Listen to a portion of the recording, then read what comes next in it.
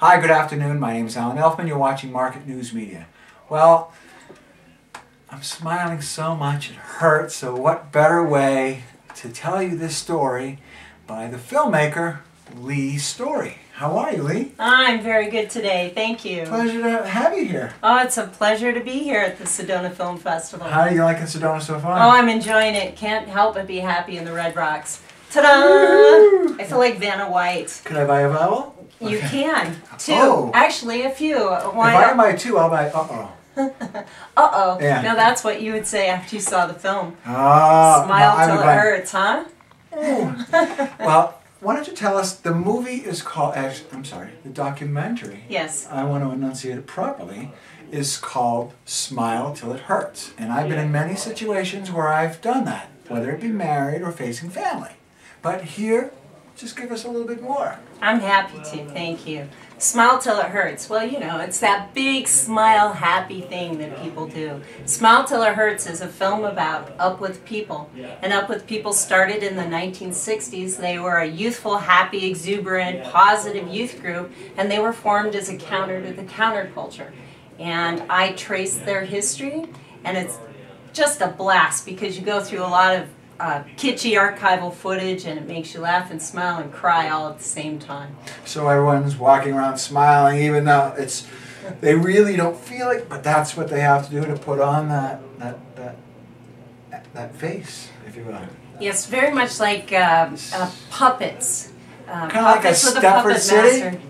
Something like that. I just felt Stepford would be so close to use, because don't you have somebody that would be relevant to that?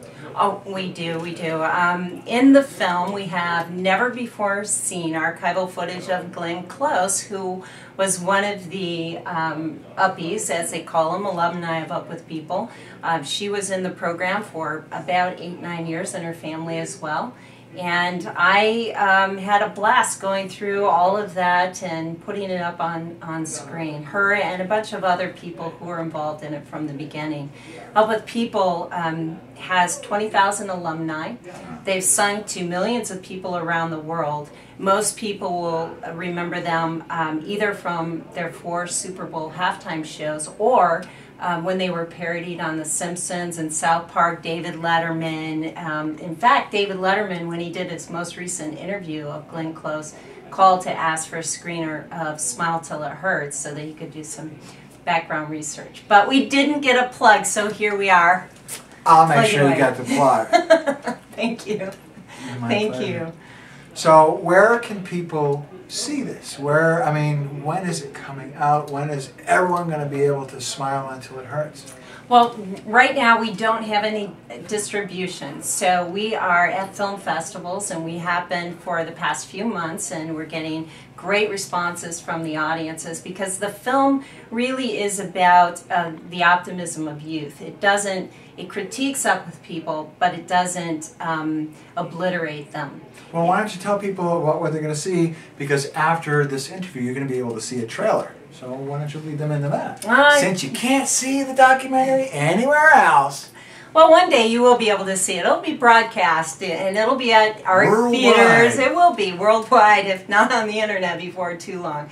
But some of the interesting things really in the film is looking at how their agenda started within a very religious, cult-like organization called ReArmament, and what that political and religious agenda did when Up With People really was representing the sincere majority, a term for the silent majority, in the American melting pot when they were singing around the world. I found it kind of interesting that a lot of the students who were in Up With People, they were there having a good time meeting people around the world, but they really did not know what the agenda of the organization was. So for me, as a full-time lawyer, this is my first film, my first documentary film.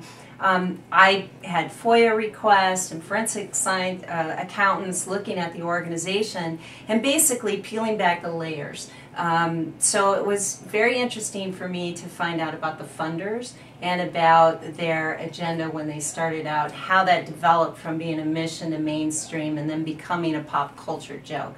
So it's a it's quite a ride. See, and you can smile, and it's not even hurting. Just talking Right? about Yeah, it is. It's a fun film, but it's a thoughtful and it makes you go. It does make you go. It does. Well, this is Lee's story, and the documentary is called "Smile Till It Hurts." And I want to thank you very much again. Thank you very much. It's a very. You know what? I need Speechless. to say thank you. Speechless. That's the effect. I think it's the hair. Where's your business card? Come on now. Oh, I'm not giving her a business card now. Media. Oh my God! News, I'm magic. Market news media. Okay, hold on. Ready? Hold on. All right, ready? here we go. Here we go. And it was really nice having you. Thank you so much. Thank you so much. And you're watching this on Media Market News. Oh my God! Let's try again. And you know, that's for the dyslexic people. Just think of M cubed or M squared with an N. If you're counting That's right. too much information. Come on. Market news. Market news media. Okay, ready? Okay, here we go. Got deja vu and amnesia at the same time. Right now. Okay. Here we go. Here we go. Hey, here. Let me tell you something. You can find Smile Till It Hurts at www.smiletillithurts.com, right? www.smiletillithurts.com. And you don't even need the W's. Right. But if you go to marketnewsmedia.com, you will be surprised because that's where all the gems are. It will exceed your expectations like it already has mine. So smile till it hurts. Thank you. My pleasure. That was fun. Oh, just stay right there. I'm going to see if he wants to do it with it. Hey everybody, let's see you here tonight. Sit back and relax. We hope you'll feel it all right. If you want to clap your hands or sing along instead, don't hold back, go right ahead. Don't keep it to yourself. We were drugged with a passion to make a difference. We were on a mission. What if peace could happen?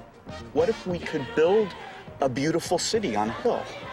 We want to right what is wrong in the world through a moral revolution. We walk through doors that your average singing group never gets through. I stayed in the home of Francois Mitterrand, Bob Hope, Sidney Poitier, Grace Kelly, Ronald Reagan. She came running out and said, President Eisenhower's on the phone for you. What the hell was up with people? A marvelous singing group who travel all over the world, spreading their own infectious idea of joy. They were radical moderates. Whoopee, you know, I'm singing, I'm for people, you know. Aren't you for people too? If you control somebody with sex and money, you've got them.